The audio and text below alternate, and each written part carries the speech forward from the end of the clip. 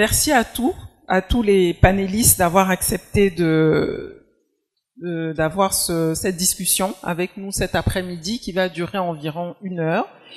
Alors donc cette discussion va s'articuler autour de plusieurs thèmes, notamment les modèles d'enseignement innovants et également le rôle que peuvent jouer les enseignants, les gouvernements, les leaders d'industrie et la société civile afin de mettre en place un environnement d'apprentissage compétitif qui répond aux défis de nos pays. Ce matin, dans son discours d'ouverture, son Excellence M. Alassane Ouattara a quand même rappelé des faits importants, notamment le fait que chaque année, nous avons à peu près 100 000 jeunes qui foulent le seuil des universités ici en Côte d'Ivoire et qui ont du mal à trouver justement des places dans ces universités. Malgré le fait que d'ici 2020-2025, on aura 10 autres universités qui vont être construites ici, on est quand même confronté au problème de place dans les universités. Donc, il faut, évidemment, pour résoudre ce problème de capacité, réfléchir à des moyens innovants, justement, pour dispenser des enseignements à ces étudiants, mais aussi trouver des mécanismes de formation qui pourront allier la formation et l'emploi, afin que tous ces jeunes qui sont formés puissent trouver du travail à l'issue de leur formation. Donc c'est un peu tous ces thèmes que nous avons essayé quand nous allons discuter cet après-midi avec nos panélistes, et nous allons tout de suite commencer nos discussions avec Monsieur Kofi Nguessan, qui est donc le directeur de l'INPHB, à qui je vais poser la première question. Monsieur Kofi, comme vous le savez, nos économies évoluent, le monde change, les entreprises ont de nouveaux besoins. Au niveau de l'INPHB, on aimerait savoir cet après-midi comment vous vous assurez justement que l'enseignement qui est dispensé à vos étudiants est en adéquation avec les besoins du marché qui évolue constamment. Merci de me donner l'occasion de parler de l'INPHB qui est en fait un consortium de grandes écoles qui forment au métier de l'agronomie, de l'industrie, du génie civil, du commerce, des mines. Et nous avons de nouveaux programmes en création, notamment formés au métier de l'aéronautique, formés data science experts, formés aussi à la métrologie. Donc, il y a aussi pas mal de projets en gestation. Mais je dois dire que la situation d'une grande école comme l'INPHB est relativement différente de celle des universités. Parce que pour rester collé au marché de l'emploi, accroître notre taux d'employabilité, nous avons entrepris depuis quelques années des réformes relativement courageuses de nos programmes. Mais la réforme que nous menons aujourd'hui est en synergie avec les entreprises. C'est-à-dire que lorsque nous sommes en train, nous organisons les réunions, on contacte les entreprises, on discute avec elles et on sait à peu près ce dont elles, le profil d'ingénieurs ou de techniciens supérieurs dont elles ont besoin dans quelques années et nous adaptons nos programmes dans ce sens. Donc ça c'est la première solution. La deuxième solution c'est, une fois qu'on a ces programmes, c'est d'impliquer les experts des entreprises dans la formation des étudiants, de sorte que eux-mêmes sachent la réalité et que les étudiants aient le profil souhaité, le profil attendu au niveau de l'entreprise. Donc ça, c'est les réformes classiques que nous faisons. Mais à l'INPHB, on a d'autres types de programmes qui permettent de coller la formation à la réalité. On a des programmes, un programme avec les entreprises, et avant de déterminer le programme, nous avons créé ce qu'on appelle le comité d'orientation stratégique. C'est-à-dire que ce comité regroupe à la fois les entreprises des différents secteurs ciblés. Nous discutons des besoins des entreprises et nous créons le programme en fonction de ces types de besoins. De sorte que, à la fin de la formation, les élèves ou les apprenants sont automatiquement recrutés par les entreprises. Mais notre programme que nous avons mis en place à l'INP, c'est l'école de la deuxième chance. C'est un concept nouveau que nous avons appelé pompeusement deuxième chance. Nous sommes une école d'intérêt public, une école de service public. Que faisons-nous pour résorber le stock de diplômés sans emploi? Vous savez, les universités forment à la connaissance générale. elles ne forment pas au métier. C'est pas leur rôle de former au métier. C'est vrai, il y a la professionnalisation qui est en cours, mais au départ, les universités délivrent des connaissances académiques. Mais quand on a donné une maîtrise, ou qu'on a eu un BTS, ou qu'on a un doctorat qu'on ne peut pas trouver au travail, est-ce qu'une école professionnelle comme l'INP a des outils nouveaux pour donner une deuxième chance à un étudiant? C'est-à-dire créer des programmes qui forment au métier. Et donc, la deuxième chance est destinée à transformer un maîtrisard en quelqu'un qui va avoir une qualification nouvelle. Concrètement, est-ce que l'INP a les capacités de transformer un titulaire d'une maîtrise d'histoire, de criminologie en informaticien ou en banquier ou en un emploi nouveau, par exemple? C'est ça, cette réflexion, nous essayons de la mener pour résorber progressivement le stock de diplômés sans emploi qui seront reconvertis en des métiers nouveaux, porteurs sur le marché de l'emploi. Et puis, la dernière expérience que nous avons, c'est justement sur ce panel, certaines personnes vont en parler, c'est avons-nous des outils pour former des étudiants à devenir eux-mêmes entrepreneurs. C'est extrêmement important parce que lorsque vous formez un ingénieur aux qualités d'entrepreneur, ce type, en créant son entreprise, il viendra chercher d'autres étudiants, des techniciens supérieurs qui vont l'aider à développer son entreprise. Donc, ce sont des réflexions dans ce sens que nous menons afin d'aider les services publics, afin d'aider le gouvernement, afin d'aider les entreprises à mieux comprendre le marché du travail et à nous aider aussi à définir les programmes de sorte que l'école ne forme pas pour le chômage, mais que l'école forme pour l'emploi, l'auto-emploi. Je dois reconnaître que dans certaines filières, mes collaborateurs sont là, dans certaines filières, la demande, l'offre d'emploi dépasse même le nombre de diplômés que nous mettons sur le marché. Parce que nous avons pris la précaution de définir nos programmes en cohérence et en synergie avec les entreprises. Merci beaucoup. Thank you very much, Mr. Kofi. I think that the idea of the school of the second chance is clearly an idea that will continue to resonate because I found it, extremely original. The fact that you can recycle, young graduate. You mentioned in the end of your presentation that you are trying to train as much as possible students to become entrepreneurs. So I think that, this is something that will resonate in Mrs. Galdon's mind because she is teacher of entrepreneurship and innovation at IE University.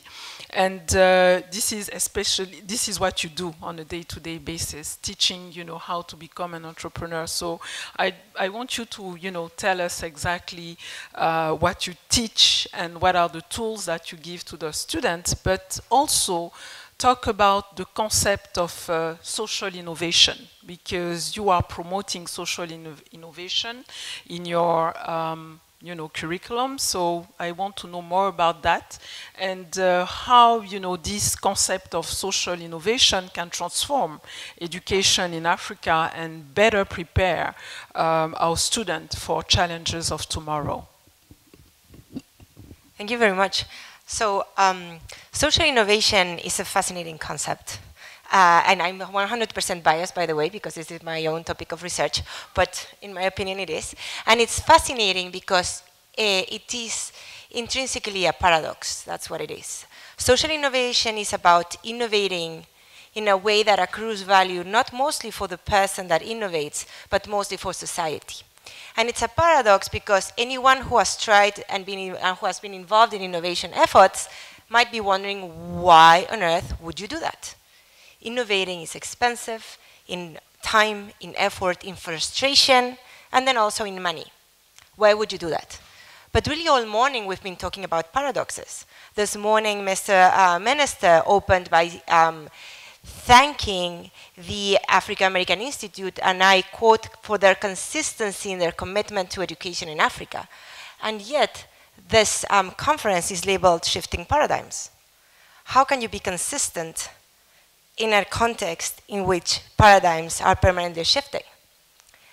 Then later, His Excellency the President was talking about moving to industrial production in a permanently changing environment. And then he was talking about building universities and moving to online because there's not enough space, and how do we make ends meet? And this is all a paradox. And shifting to industrial production really, again, involves a paradigm, which we have been really discussing all day, which is in terms of the content of our training. Do we use our students' time in changing their mindsets? Do we build a person? Or do we use our students' time in teaching them skills? Do we produce workers?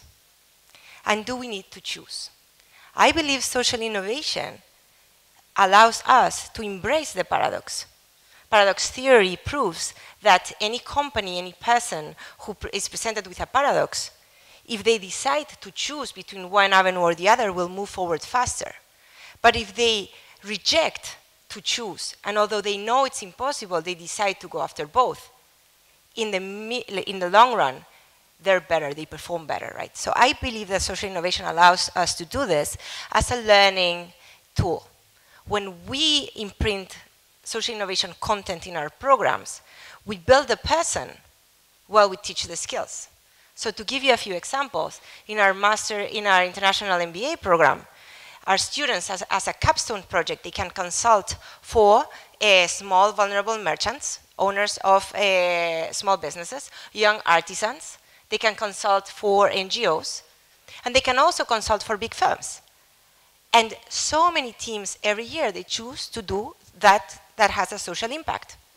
We are building their empathy, we're building the human in them, right? While they are being trained in business administration at a very high level. We do the same in our masters for customer experience and innovation. The second term of that program entirely revolves around the social innovation program. All of the courses revolve around social innovation as a project. Also in our master in visual and digital media, we have a project in their online marketing course where they have social impact. And you might have noticed none of the programs I mentioned are called social whatever, whatever. And our students are not paying us so that they can then become social workers. But in doing good, they do well. We can create powerful learning experiences for them. And this is a big part of what we do. The other big part of what we do is innovate also in the way in which we convey these learning experiences, in finding what I find to be a very interesting combination of online and face-to-face, which is, again, yet another paradox we've been talking about today. I reject the paradigm in which online training is second best to face-to-face, because that is not our experience. Our experience is that online, and specifically blended, we call blended programs those which have very contained face-to-face periods. So it's just like 1 week face-to-face and then 3 months online, and then 1 week face-to-face and then 3 months online. So this is proven to be very, very effective, where you bring together the empathy component, the human component, and the best of technology. And that is very best, absolutely optimal in many circumstances. And actually, our students from Africa have found this very appealing, and 23% of our students in blended programs come from Africa.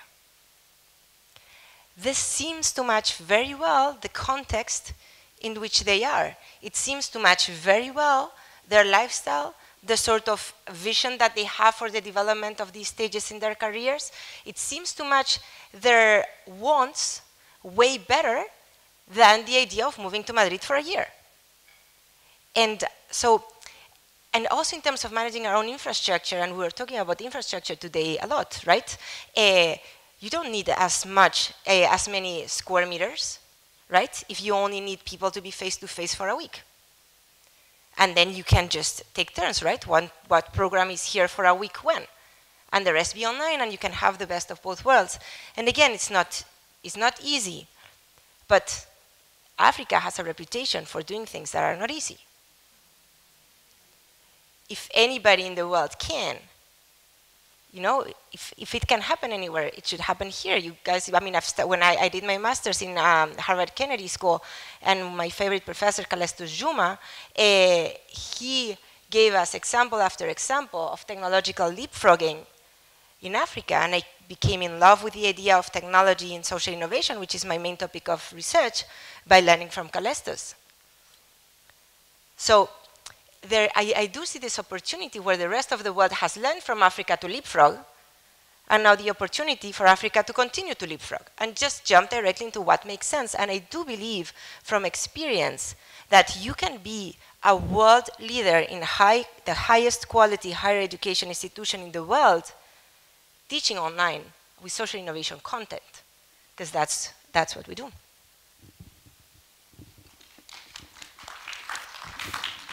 Thank you, Conception, for sharing with us your experience and also giving tools in terms of innovative way of teaching, with the ultimate aim at producing workers. I think that you two have this in common: producing workers, people that can be meeting the demand of the market.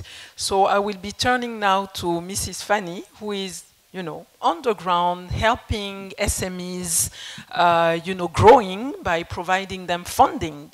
And being on the ground, do you see this shift, in the way the workforce and the students are trained so that they can be ready to, address the challenges of your SMEs, and what are the main challenges that they are facing when it comes to recruiting and having the right person working in those companies? Thank you very much. It's really an honor to be here. It's a very inspiring discussion. Let me start by a question to the audience, if I may. How many of you have looked for, let's say, a good person to fix the plumbing at home? A good plumber? Good. Were you successful? Were you satisfied? You don't live in Abidjan, do you? Okay, that's why you were happy. It's a simple question, but I think it really exemplifies one of the aspects that I see in my work every day. I try to identify promising SMEs that need funding. I look at their business fundamentals, try to decipher whether they're in a growing market, whether they have a good technology or a good product. But I find myself more and more asking the question, do they really have the human resources to carry on their development plan? And very often the answer to this question is no. No, because there is a very important gap in terms of what these SMEs need. They need craftsmanship, they need skilled workers. I think it was Concepción who mentioned that this morning, unfortunately I missed the address, but this morning we talked about Côte d'Ivoire wanting to become industrialized. We produce a lot of raw produce here, cocoa, etc., and we want to process more. But if you look at an SME today trying to get into this sector, they will face a very important challenge finding the people who can work in an industry, who can process the cocoa, because the training is just not there. When I speak to SMEs trying to recruit this type of employees, it seems like it's almost a mountain for them to climb to really find, and the most courageous one really taking on themselves to train and go elsewhere and bring back this knowledge here. So when I look at really the shift in the demand, whether there is a change, I can say we can definitely do better and more, especially for SMEs. Of course, big multinationals have all sorts of means to hire the qualified people, and most of the time they bring people from outside back here. But to me, really the significant part of the effort has to be on building a system that can really produce the type of skilled workers that small companies need. And we don't necessarily need to invent something new. If you look at countries like Switzerland, for example, or Germany, This is something they've been doing for many years and they're very successful. If you look at Switzerland in particular, about 69% of the youth between 15 and 20 actually choose apprenticeship.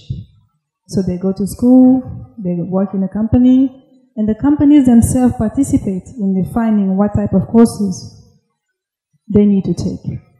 And at the end of this system, they're making 22% more than their peers who didn't really go through this. And if you look at Switzerland again, I think the unemployment rate is close to 2%. So definitely they're doing something that works.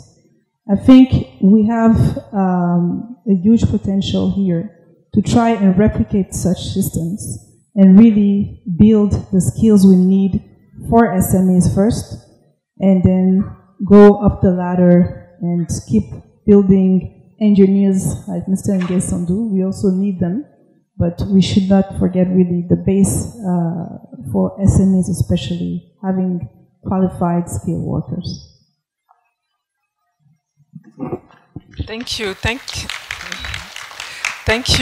Amy, for your contribution. So there is still a gap that needs to be addressed for the SMEs, and more best practices sharing should be done. And the example of Switzerland is great, and it's something that could be replicable in our countries. So definitely a takeaway from your contribution. Thank you. I will turn now to Emmanuel. Emmanuel is an alumni of AAI. So he has been granted a scholarship back in 2016, went to the US to get a degree in math, got back to Uganda where he's a teacher. So I wanted to have your perspective in terms of, you know, the key learning of this experience in the US and how this has transformed the way you give your teaching now to your students, and how, you know, you have evolved as a teacher after this experience in the US. Thank you very much. My name is Emmanuel. I come from Uganda, and I'm a high school teacher. After having taught for 8 years, I was privileged to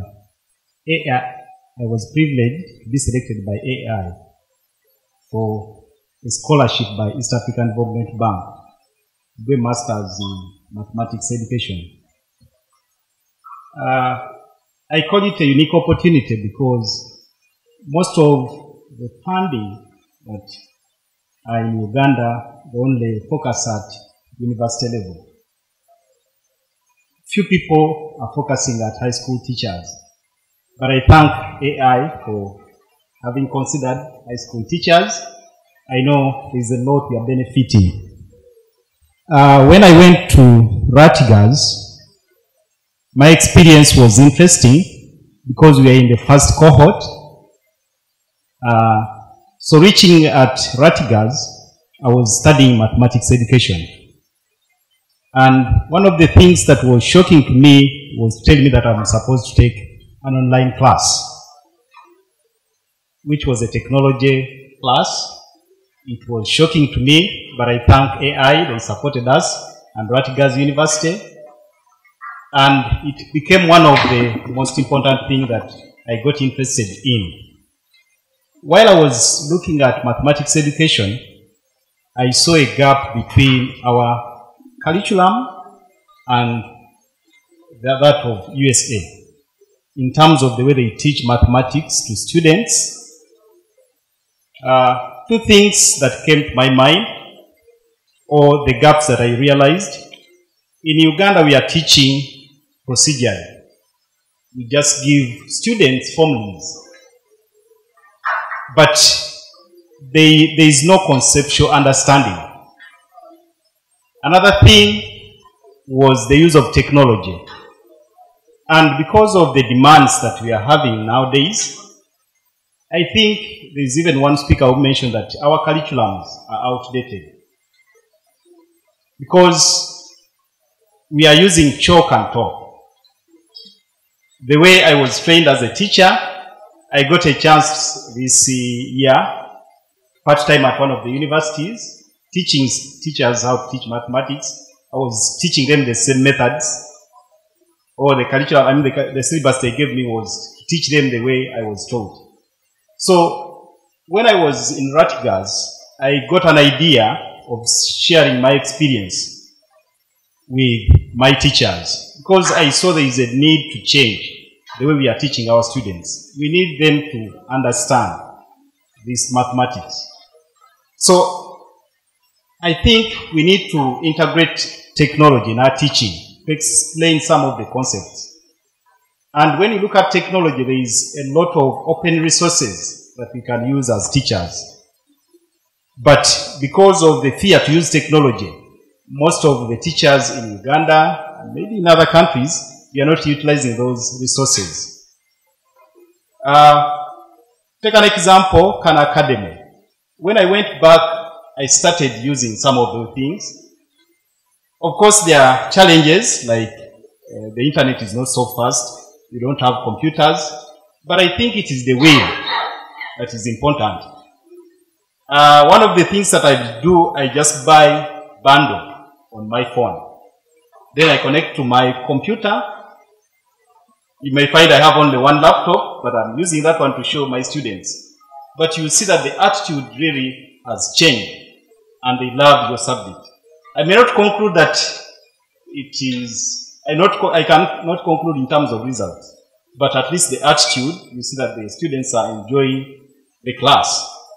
Some concepts seem complex to explain, but if you use some of these videos, they can bring out the idea to you, the teacher, and even the students. So I think the way to go is to integrate technology, and teachers should embrace the technology. But it should start from the training. The way our universities are training us, they should at least change, at least to match the demands of our nation. Thank you. Thank you, Emmanuel. Great example. Great example. Thank you. Now I will turn to Bill. You've listened to all the contribution of the panelists. Just wanted to get your perspective and your views on what was discussed in terms of, the role that the governments, the civil society, and also industry leaders could play to make sure that, we train more, we train better, and also we train at reasonable cost for the communities. So could you give us your perspective on that? Sure. I think technology is going to help us without doubt.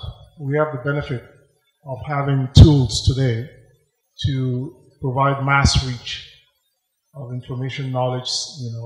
Technology helps to do that. And we're already taking advantage of that. I think in the initiatives that most of us have been involved in education, you do realize that technology helps you to reach more people more quickly, with more consistent quality, more effectively, more efficiently. There's no question. And Africa's access to technology is growing very fast. But I think before we start fully taking advantage of that, we need to take a step back. There's no question in any of our minds that for us to accelerate the pace of development, to close the gap we have with other continents, we have to have a slightly different approach. That approach starts by us being, I think, very, very clear about what are the true priorities for us to develop our countries. Should we have a more succinct debate about whether we need, more people with general skills from universities, or we need more specialists, technicians, artisans? Those debates should be had, and then by country we decide what are the short-term priorities and long-term priorities. So number one is always being clear around what are the priorities. And this is important across all of the stakeholders. Government cannot do it on their own. Government needs private sector, civil society, they need NGO partners, all of these people have to come together and agree what is it that we're going to do first. And I think it sounds very obvious, but if you look around, we all have very different priorities in this room. The debates that we're having, the discussions we're having, the academics have different priorities, and they're not necessarily aligned with what the private sector needs. The private sector has different urgencies, and they're not in concert with what the countries need sometimes. So there has to be a more frank dialogue about what are the true priorities the countries need to accelerate their development and close the gap they have. And then secondly, the most logical thing is that when you get this, we experience that even in the projects that we run in Côte d'Ivoire, trying to transform the livelihoods in rural communities, in the cocoa growing areas. You have projects that are creating an ecosystem that involves multiple stakeholders. Anytime you have stakeholders with different priorities, different ideas, different thoughts about how to achieve things, it's very difficult to synchronize their work and coordinate their work. So one of the challenges you face is just somebody has to make sure that we're all on the same page and we're headed towards the same objective, we're speaking the same language, we know how to measure what we're trying to do, and we know how to share the learnings. It sounds obvious, but actually for most development work, when you start going across multiple stakeholders, that is not trivial work. Somebody has to consciously take the time to guide, coordinate, and ensure that we can communicate across these multiple stakeholders with different urgencies. That's the second element. And by the way, coordination work, so far as education is concerned, there's no other way. It has to be done by the government. The government is the only credible and responsible stakeholder that has the resources and the authority to be able to coordinate. But they have to work with the other stakeholders. That's very clear. The other thing that we forget sometimes in trying to make, if we're going to scale up these ideas, we have to go much faster than we do right now. We're still very slow. We still spend so much time trying things, piloting, trying to tweak designs.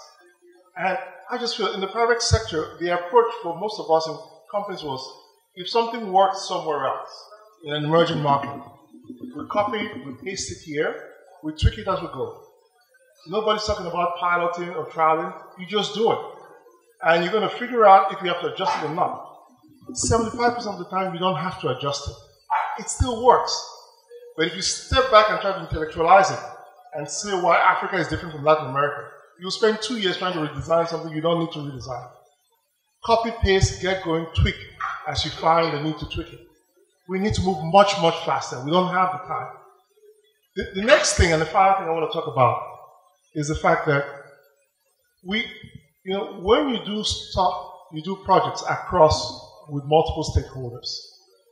Again, the idea of being very clear about who is doing what, who is accountable for what, when they have to deliver their results, and how we're going to make sure that we achieve what we're trying to achieve seems trivial, but very often in these projects, it's one of the areas where we drop the ball. And we cannot move fast, we cannot accelerate if that lack of synchronization is there. Being very clear who has the ball when, and when they hand it over to the next person, and who is doing stuff in parallel. And I think I've seen over the last 15 years looking at these projects across, and by the way, very often in the private sector we're tempted to just say, well, look, government is slow, the NGOs are disorganized, we'll just do it ourselves. Then we realize, well, actually we don't know how to do it. We need help. And you realize that it may slow you down a little bit. Like really, you go much further and you have a much more sustainable project when you involve the other stakeholders. It complicates your life because you have to align with their thinking, you have to negotiate, agree on priorities, but trust me, the time you lose, you make up by going so much further and having the chance to get so much more scale. It's impossible to scale up anything in education in the country if the government is not on board. There is no way the private sector on its own, no matter how efficient, can scale up transformational educational programs in Africa. You have to have the government on side. And there's no way the government on its own can meet all of the needs that we have on this continent. They need the private sector. We, the government and the private sector, do not have the skills to implement at the local level all the time. You need civil society, NGO partners, who have the reach, who have the proximity to these communities. So the reality is that we have to collaborate. It has to be better organized, better synchronized, clearly prioritized, with accountability very, very clear. And this is the way we can make sure that we stop losing time. We stop being efficient in how we spend the funds that we have. We stop being ineffective in how we deploy resources. We have to be much more disciplined in how we execute the things that we have to execute. Thank you. Thank you, Bill. From your intervention, it's clear that we all have a role to play, but that the government really has to drive the education agenda and make sure that things happen much more faster than they do today. So thank you to all for your contribution. So we will now hand it over to the room and ask questions to the students first, and then to anyone who has a question. So we have about 25 minutes or so for Q&A. Thank you. My name is Ghulam Mohammed Bai from Mauritius. And I think the way University of Mauritius was set up originally could provide a very good example of what could be happening in Africa in future years to come.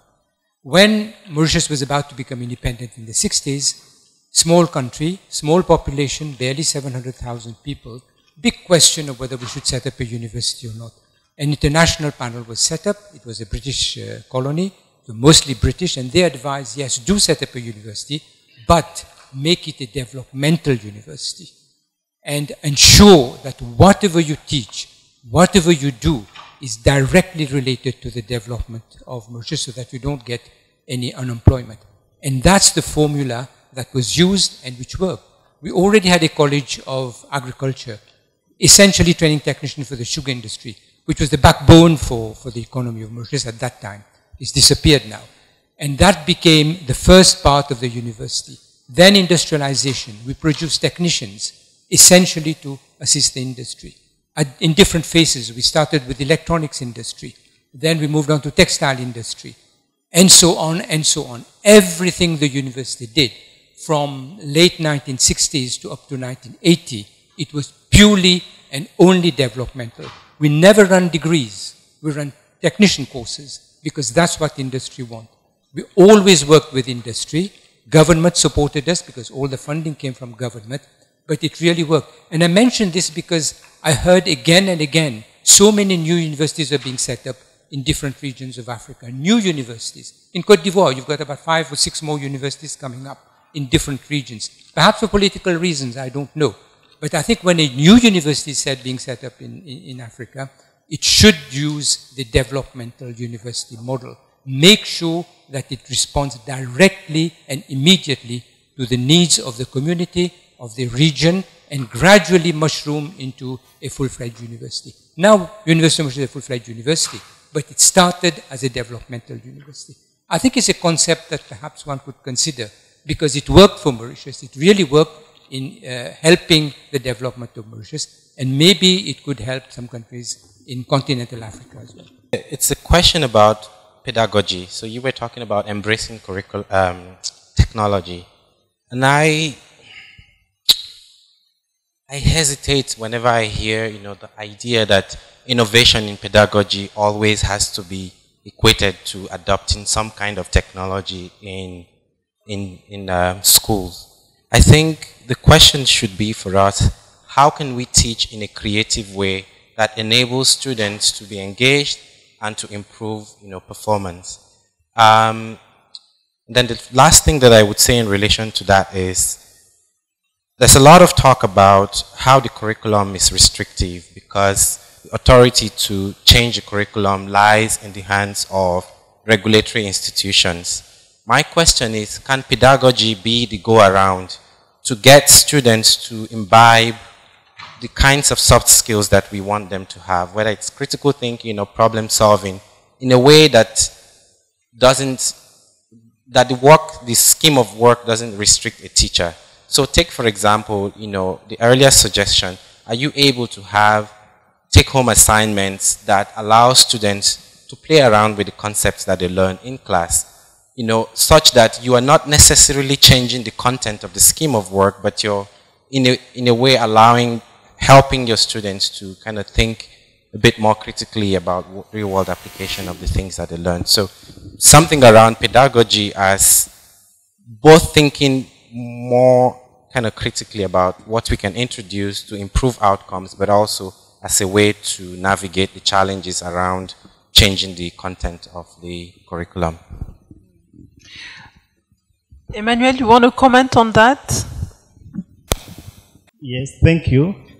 I think apart from the curriculum, also the form of assessment that we are having is also affecting us. I'm in a school where the principal wants results. And we have a national exam, and of course, I must teach towards achieving results. Irrespective whether the students have understood, I must give content such that the students are able to answer the questions. So I think it's another thing that is hindering us, the form of assessments that we are having in our countries. The gentleman raised a point on creative way of teaching. So I know, Concepción, that at IE University, you are, I would say, promoting a collaborative way of teaching. So could you please comment on that to address this point, please? Well, we look a lot into the appropriate role of technology, and I think it's a very valid point that you made. Much of our work around reinventing the learning experience is not on technology. Some of what we do, or a lot of what we do, has to do with technology, but much does not. Much has to do with new approaches, new pedagogical approaches. Some of them are very renowned. We didn't invent, like flip the classroom, right? Rather than have the students come in, you talk at them, and then they leave, do homework. How about you make the information available to them before class? They do homework, not at home, but in class, with the professor there to help them, so they play around with the concepts with you in the room. And it's a facilitated learning environment rather than you talking at them. And then later, they can continue to work at home after having had this facilitated experience with you. We've also heavily embraced human-centered design approaches, so co-creation, also project-based learning, teamwork approaches, where they also learn soft skills at the same time as they're learning the specific, more technical skills that we're hoping they will learn. And a big part, like interactive exercises on the spot. So we use a lot of demos. We use a lot of, and there's technology for this, like synchronous exercises. Like, for example, in my own classroom, I would give them real-time surveys right there and then, right? I launch a question, I have prepared a survey, I have just a BD code, it's like €0. I go on SurveyMonkey, prepare my survey beforehand, I throw out a question, give them a BD code so that they can, on the spot, go online, answer my survey, give them 30 seconds, boom, I have the results there. It's anonymous, and we can discuss, you know, who said this, who said that, why this percentage of you thinks like this, things like that, has this sort of a background. So there really is a lot of things that cost zero that can be done. Thank you, Concepción. I think there is this gentleman, and after lady. Sir? Please, sir, yes. Alors, nous avons une caractéristique en Afrique qui est qu'on a le taux d'analphabétisation et du taux d'analphabète qui est assez élevé. Et nous parlons là de développement de compétences. Au-delà des efforts qui sont faits dans nos universités, il faut y prendre en compte cette marge de la population qui se trouve dans le secteur tertiaire et qui contribue fortement au développement du PIB dans nos nations aujourd'hui. Alors, quel regard de projet ou de formation ou encore de développement de compétences on peut avoir à l'égard de ces personnes qui puissent véritablement permettre de donner un essor véritable donc, dans leurs activités? Parce que quoi qu'on dise, effectivement, ils représentent une grande partie de la population et ils ont besoin de compétences réelles pour qu'effectivement leurs efforts puissent compter dans la balance de l'économie. Merci. Oui, je crois que c'est une excellente question. Le président de la République l'a dit ce matin. Hein. Il y a à peu près 20 à 30% de la population qui n'a pas été à l'école. Mais ces personnes contribuent énormément à la croissance économique, souvent au niveau de l'agriculture. Donc, que faisons-nous? Je crois que c'est une excellente question. Je crois que il y a des débuts de solutions. Vous savez, ces personnes sont à un certain âge aujourd'hui. Dire qu'on va recommencer par faire leur formation à la base, c'est une très grande perte de temps et ces personnes même n'accepteront pas. Mais l'idée, c'est pour nous trouver des mécanismes nouveaux pour les amener à comprendre au moins comment le monde évolue, comment le monde fonctionne. Je crois que nous avons dans nos équipes ce que nous appelons former tout au long de la vie. C'est-à-dire que les amener eux-mêmes à s'intéresser à la formation, à comprendre leur centre d'intérêt et venir vers le centre de formation pour qu'on propose des programmes adaptés à ces gens. Je crois que c'est l'une des questions. Il y a d'autres solutions, mais c'est l'une des questions des solutions. C'est-à-dire les amener ces personnes elles-mêmes à comprendre leur handicap, à comprendre aujourd'hui les nouveaux outils. Parce que si vous prenez aujourd'hui le milieu agricole, il y a pas mal de solutions au niveau même de la météorologie qui se passent sur le téléphone mobile. Est-ce que comment un agriculteur peut lire le temps? Comment peut-il savoir qu'il faut planter maintenant ou qu'il faut planter après parce que la saison des pluies? Donc c'est d'autres nouveaux outils qu'il faut leur proposer pour que ces personnes ne soient pas en dehors de l'évolution mondiale. Mais ça demande beaucoup d'efforts. Madame Fanny wanted to comment on this question. Merci pour cette question. Je pense que ça recadre un peu les choses. Il y a des besoins qui sont vraiment très variés. Quand vous parlez de personnes analphabètes, je reviendrai encore un peu sur l'idée qu'on peut former en apprenant en même temps. Donc aujourd'hui, il y a un certain nombre de métiers pour lesquels on n'a pas besoin d'avoir un bac plus 5, d'avoir un doctorat.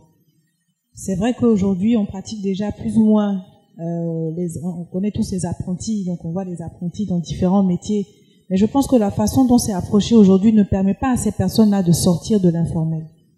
D'où l'idée d'allier l'apprentissage à au moins un minimum de formation. C'est-à-dire au lieu d'avoir un apprenti qui pendant 3-4 ans est avec un mécanicien ou un menuisier et qui ne fait en fait que répéter des gestes, il a parallèlement à ce passage avec un maître d'apprentissage une formation de base grâce à laquelle il pourra structurer un projet. Et M. Nguesson a parlé d'entrepreneuriat tout à l'heure. Je pense que tout ça c'est lié. Parce que quand vous regardez des pays européens qui ont réussi vraiment à bâtir sur ce modèle d'apprentissage, les personnes qui sont des chefs d'entreprise chez eux ne sont pas des personnes qui ont un doctorat ou qui ont fait 10 ans d'études. Ce sont des personnes qui, dès 15 ans, ont commencé à se former à un métier. Et à 25 ans, ils ont 10 ans de métier et ils ont appris des choses basiques en termes de gestion qui leur permettent de créer des entreprises, de créer des emplois et derrière même d'embaucher des ingénieurs, des docteurs après, etc.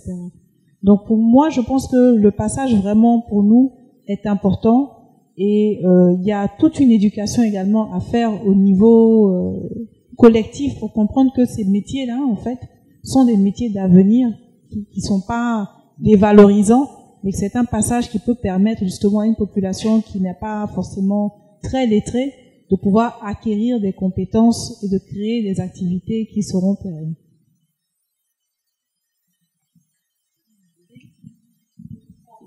Bill, she said it all.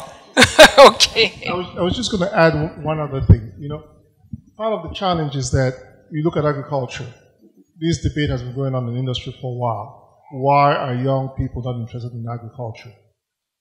These professions have to have a different value to society for them to attract the youth.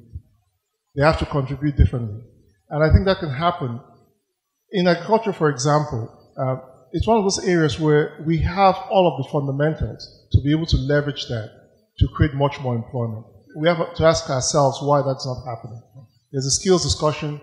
But I believe even in a country like Cote d'Ivoire or in Ghana, when you look at the value chain for the cocoa industry, when you look at the portion of the value chain that goes to farmers, you have generations who have seen their parents work as hard as anybody can work, creating very little value for themselves, but creating a lot of value for a lot of people in the value chain. Unless we can confront the inequity in how the value is distributed along the value chain, you will not attract youth to those careers. And our countries are in a unique position to be able, especially in the cocoa industry, to have that dialogue with industry and to force a redistribution of the value created, to attract young people who do not need a high degree of skills, who we have already the youth institutions, the technicians, the outreach officers, to be able to convert them into meaningful participants in agriculture. They're not interested because the value is elsewhere. And the same applies in South Africa. I remember a couple of years ago, in South Africa, we were struggling to find artisans to run our production lines. Artisans. But we had a lot of engineers. For generations, we convinced our kids that they have to be engineers to be valued. Oversupply of engineers, undersupply of artisans. And the schools cannot react fast enough. So what happens? The market then adjusts the salaries for artisans because everybody's scrambling for them. The salaries of artisans are bumped up because nobody can find them. What happens? All of the young engineers we had sitting in the offices, playing on computers, saying they're designing stuff, realized that artisans were making more than they were doing. They went to, there's a called the design shops, retrained themselves as artisans, and they were working on the production lines. Normally, if you let the market work and you value these vocational skills appropriately, the labor market will try to adjust itself. And we should do everything we can do to facilitate that adjustment to happen. And that's what we need to do in many of these areas that don't require a high level of skills in Africa. Sometimes in most of our countries, we have the levers to be able to do that. We have to activate them aggressively, and be confident that we can do things differently than have been done in the past. Thank you. The debate is really fascinating, but we have time for just one or two questions. Let's say two questions before we can wrap up. There is one gentleman here. He raised his hand a long time ago, please. My name is Ndiaye. I have a little question for Mr. Egbe. We met in Dakar, and I told him a little bit about some of the projects that we do. My question is, I know you mentioned the share and reapply, method that we can take up what works somewhere else and then we can reapply in Africa. I know that works because when I was in P&G, this was some of the method that we were using and it was working perfectly.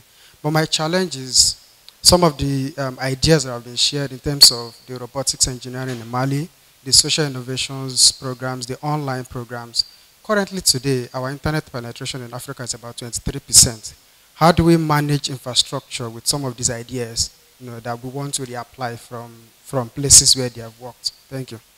I think it's actually quite straightforward, and I think most of the African countries are trying to close that gap. We do realize that for us to have the enabling environment for technology to enable us to leapfrog in certain industries, we need to have enabling environment. Some of that has to do with infrastructure. And there's a big push now to ensure that there is no way we can accelerate our development on the continent if the basics are not there. Some of the basics are, of course, education, which is why we're here. You got to get that right, because that gives you the building blocks for you to be able to accelerate socioeconomic development, to increase your ability to grow value in your societies, and also to be able to pull people out of poverty. You need that. People need to have security. There is no way you can have good education when there's insecurity. These are fundamental building blocks. They need to have health. They need to have the basic infrastructure. We can train people all we want around entrepreneurship. If people cannot move their goods easily across the continent, we're not going to get anywhere. There will not be enough inter-African trade. If people cannot communicate easily, we're not going to be able to do transactions to export products abroad. Forget next door, talking about going intercontinental. If people cannot have good infrastructure around internet, if the educational infrastructure to deploy lessons isn't there, we don't need the classrooms all the time, but we need the backbone to use technology to deploy lessons.